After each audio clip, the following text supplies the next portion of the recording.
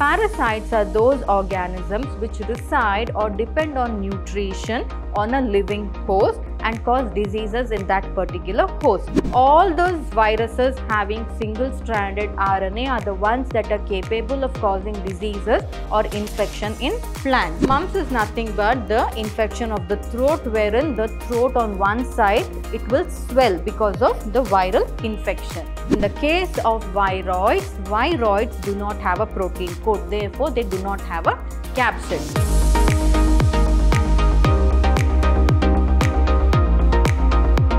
Hello everyone, a warm welcome to this session on Biology for Class 11th CBSE. I am Dr. Divya, Biology Faculty, Vidhyaashram School of Excellence, Mysuru. So in this session, let us discuss the topic viruses, viroids, prions and lichens under Chapter 2, Biological Classification, and let us look into some of the MCQs that can be framed under this particular topic. So talking about viruses. So earlier in the previous sessions, if you remember, we had learnt about Whitaker's system of classification, wherein we studied kingdom Monera, kingdom Protista, kingdom Fungi, kingdom Plantae and kingdom Animalia. Right? But viruses, viroids, prions and lichens were not studied because they were not included under Whitaker's system of classification.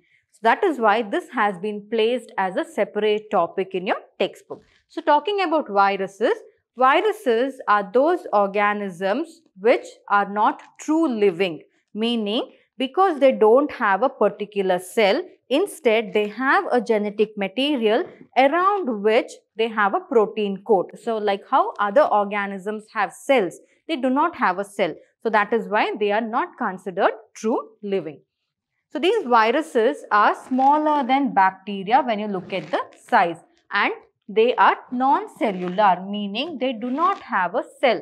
As I told you, instead they have an inert crystalline structure which is made up of protein. So that is why whenever they are outside the living cell, they are in the inert crystalline form or they are in the inactive form. The best example that we can take of is the coronavirus. So you all might have known, right? So there were news about it saying that the coronavirus stays on plastic for so many days, stays on metal surfaces for so many days, stays in the air or in the soil for so many days, right? Why is that? Because they can live even outside the body of a host, but they are in the inactive form. Only when they enter into a host or any organism, then they become active and then they start to reproduce. So that is why viruses are in the form of inert crystalline proteins when they are outside the living cells.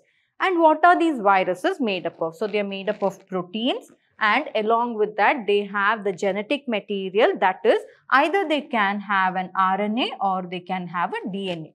This RNA can either be of a single strand or it can be double strand, or if it is a DNA, they are double-stranded DNA. And as I told you, viruses, they need a living cell for their survival. It doesn't mean that when they are outside the body, they are dead. No, it's only that they are in the inactive state. But when they get a living host, that is when they start to replicate. So viruses are obligate parasites. So what are parasites? Parasites are those organisms which reside or depend on nutrition on a living host and cause diseases in that particular host. So obligate. Now you know what is parasite, right? Now what is obligate parasites? Obligate parasites are those organisms which always need a living host for their survival, and outside the living host they are in the inactive form. So such organisms are placed and are called obligate parasites. So viruses are one such obligate parasite, and they replicate or they multiply inside the host and they eventually start killing the host. Any virus, once it enters into a human body or an animal body or a plant body, very soon they keep multiplying in such large numbers, increasing the infection in the body and eventually killing that particular organism. So next, talking about some of the discoveries that was made on viruses, and the term virus that is there, it is nothing but it is called as poisonous fluid. So virus means poisonous fluid or venomous fluid, because there is no cure for viruses. Once it infects a human, the activity of it can only be curbed to some extent, but complete cure cannot be done. So that is why it is called as venomous fluid or poisonous fluid. So talking about the discovery on virus. So there are three scientists, that is Dmitry Ivanovsky, M.W. Bejerinek and W.M. Stanley. So these three scientists actually gave a lot of contribution towards the discovery of viruses and the activity of viruses. So let us look into. So Dmitry Ivanovsky, in the year 1892, he was the first person to find out or extract virus from tobacco plant, wherein it was causing mosaic disease of tobacco. So mosaic disease of tobacco is just like how a mosaic tile looks, just like patches, right? Same way the leaf will also have yellow to white patches in it. So that is why it is called mosaic disease of tobacco. And the virus, he was the first person to say virus means, or coin the term virus, wherein he said virus means venom or poisonous fluid. And M.W. Bejerinek, in the year 1898, what he did was he extracted. So tobacco mosaic virus causes tobacco mosaic disease in tobacco plants. So what M.W. Bejerinek did was he took a diseased tobacco plant which was infected by virus. He crushed the leaves of those diseased plant and then he sprayed it on a healthy plant. So when he sprayed it on the healthy plant, after a few days, the healthy plant also started to show symptoms of tobacco mosaic disease. So he was the first person to find out that even the fluid of the virus is also responsible for causing diseases. So what he did? He took the extract of infected tobacco plant and he proved that when you spray it on healthy plant, it causes infection in the healthy plant as well. And therefore, he called that extract, diseased extract or infected viral extract, he called it as Contagium vivium fluidum. Contagium vivium fluidum.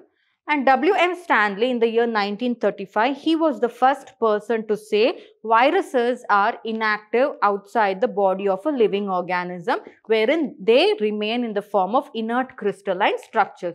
So he said that the viruses can be crystallized, and these crystals, they contain some proteins that are inert or inactive when it is outside the host cell.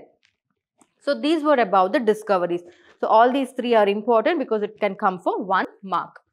So next, talking about the infection process of viruses. So viruses, those viruses that infect plants, they are made up of single-stranded RNA, meaning all those viruses having single-stranded RNA are the ones that are capable of causing diseases or infection in plants. And all those viruses which have either a single-stranded RNA or a double-stranded RNA or a double-stranded DNA are the ones that can cause infection or diseases in animals. And those viruses that have double-stranded RNA are the ones that cause or infects the bacteria, and such viruses are called as bacteriophages. This one is very, very important about bacteriophage. It can come for the exam. So what does bacteriophage have? Bacteriophages have double-stranded RNA and they are capable of infecting a bacteria. So therefore, what is a bacteriophage? Bacteriophages are those viruses that have a double-stranded DNA and that can infect a bacteria. And these bacteriophages, they are covered by a protein coat, and that protein coat is nothing but capsid. So what is the capsid made up of? It is made up of protein. So this is the capsid. So this entire thing, as you can see here, this is the head of the virus. It is nothing but made up, it is called a capsid. The covering is called as a capsid and it is made up of proteins. And each of these capsid, when you even more further look into the capsid, you can find smaller units called as capsomeres, and these units are arranged in the form of a helical structure. So therefore, it forms a polyhedral geometric structure, right? Can you see the head of the virus? It is almost a geometrical structure wherein it is in polyhedral shape. Next, talking about some of the diseases caused by viruses. So, viruses can cause diseases in human beings as well as in plants. So, talking about diseases caused in humans, they can cause mumps. So, mumps is nothing but the infection of the throat, wherein the throat on one side, it will swell because of the viral infection. It is curable. And smallpox. Smallpox earlier in the earlier years or long ago, they were actually quite contagious and there was no cure for it. But nowadays, smallpox has been completely eradicated because of the invention of a vaccine. Nowadays, smallpox is not there. So, smallpox, then it is herpes. Herpes that is caused by herpes simplex virus, which is actually a sexually transmitted disease. Then we have influenza virus that commonly causes the fevers and the colds. And we have the AIDS, that is acquired immunodeficiency syndrome. So, AIDS is caused by human papilloma virus or human immunovirus, that is HIV. So, AIDS is caused by HIV virus. Next, talking about the diseases in plants. So, in plants, they can cause mosaic formation in the leaves. That is, yellow and white patches on the leaves will occur, and they can also make the leaf to roll and to curl. The edges of the leaf will start to curl. So, they can cause leaf rolling and leaf curling. Then they can cause yellowing of the leaf, and they can also clear the veins. So, when you look at the leaf, you can see the veins are also green in color. But if there is viral infection, the veins will lose its green color and it will start to appear clear or colorless. So, therefore, that is nothing but vein clearing, and it can also reduce the height of the plant. It can cause dwarfing and it can retard the growth of the plant or stunted growth of the plant. So, these are the diseases that are caused by viruses on humans and plants. Next, let's talk about one more organism, that is viroids. So, viroids was discovered in the year 1971 by a scientist named T.O. Diner. And these viruses, when you look at the size of viruses, or they are bigger than the viroids. So, therefore, viroids are smaller than viruses. So, they are smaller than viruses, and they also cause disease in plants. That is, they cause potato spindle tuber disease in plants. So, and they cause hepatitis D in humans. That is the only disease that is caused by virus. Next, talking about the genetic material, they have a low molecular weight free RNA, but the only difference between viroids and viruses, viroids do not have a protein covering, whereas viruses, they have a protein coat, and that protein coat is called a capsid, right? But in the case of viroids, viroids do not have a protein coat, therefore they do not have a capsid. And they have, as I told you, they have low molecular weight free RNA. So, this is about viroids. So, what's the difference? Viroids are smaller than viruses, and viroids do not have a protein coat, therefore they lack a capsid. Next, talking about prions. So, prions, they have a protein coat, but the protein is abnormally folded. So, proteins, they have a particular structure, but in this case, there are abnormal folds in the protein structure. And they cause infection, that is mainly they cause neurological diseases, and these prions are smaller than viruses, and they also cause diseases like bovine spongiform encephalopathy, which is also called as mad cow disease.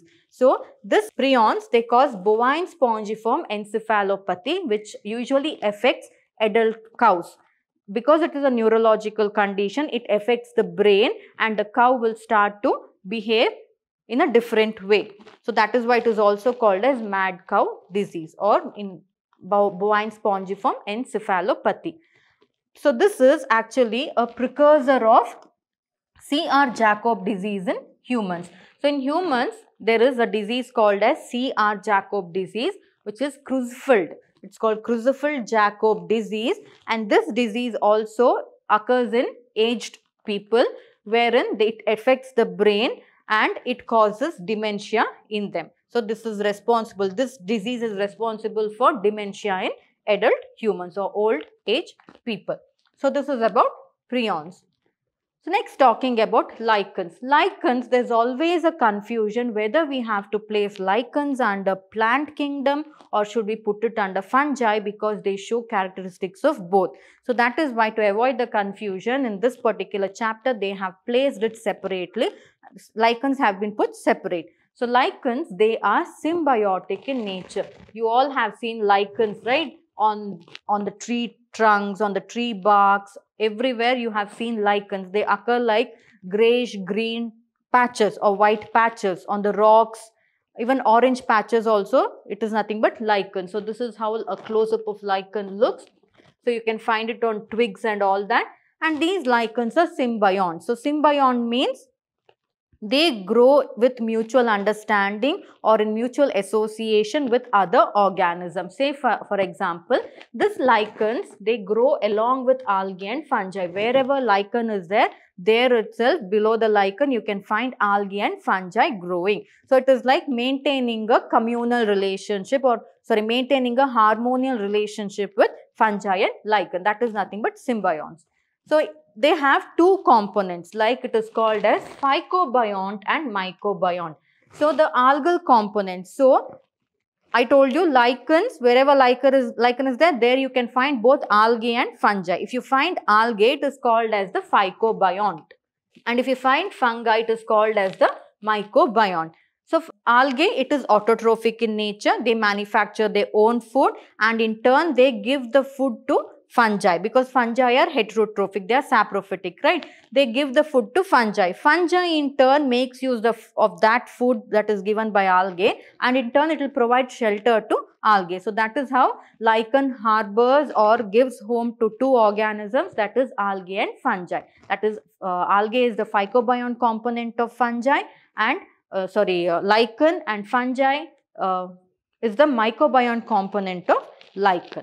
Okay. And also lichens, they are good pollution indicators, meaning wherever there is heavy pollution, there lichens will not grow. That is why in cities you hardly get to find lichens. But when you go towards villages or areas which is less polluted, on the trees and all, you can find it covered with lichens. So therefore it is understood, in a place if you don't find lichens growing, it is understood that that place is too much of polluted, the air is too much polluted. So that is how scientists can easily find out whether the area is less polluted or too much polluted, because lichens, they act as pollution indicators. So this was about this session or this particular topic, wherein we understood what viruses are, viroids are, prions are, and lichens are. So now we know this. So let's move on to solving some of the MCQs that can be framed from this particular topic. So the first one, the name virus was given by Carolus Linnaeus, Whittaker, Dmitry Ivanovsky, Theodiner. No, Theodiner, he gave viroids, the name viroids. So Carolus Linnaeus, no, he is the father of binomial nomenclature. He has something to do with taxonomy. Is it Whittaker? No, Whittaker has something to do with the classification system, right? So the answer is Dmitry Ivanovsky was the first to discover viruses, and he was the one to call virus as a poisonous fluid or venomous fluid. Next, dash are obligate parasites. So is it bacteria? No, bacteria can survive even without a host. Fungi can also survive without a host. Lichens can also, but it is viruses that are obligate parasites which always need a host to multiply or replicate. So viruses are obligate parasites. Next, the genetic material in viruses, is it DNA? Is it RNA?